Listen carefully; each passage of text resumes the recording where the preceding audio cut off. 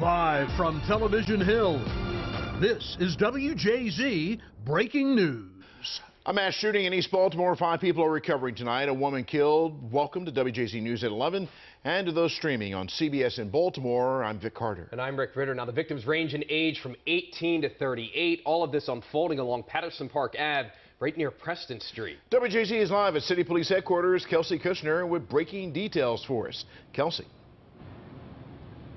Vic and Rick, neighbors certainly left in shock tonight. I spoke with a couple of them off camera. One couple says that they heard about 30 rounds of gunfire. They said it sounded like a war zone. Another woman tells me she was in her kitchen at the time when the gunfire rang out. She says she threw her hands up in the air and was begging for whoever was doing it to stop.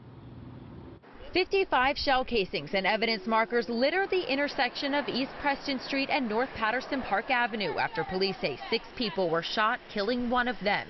Investigators say it happened just before 7 Wednesday night. Officers responded to the scene for a shot spotter alert.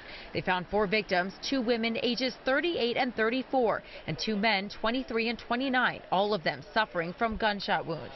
Investigators say the 38-year-old woman was pronounced dead at the scene. Moments later, 2 other victims, both men ages 18 and 30, walked into an area hospital for treatment. Now, no word yet on any suspects, but police say they are holding a press conference tomorrow with more information. Reporting live tonight, Kelsey Kushner for WJZ.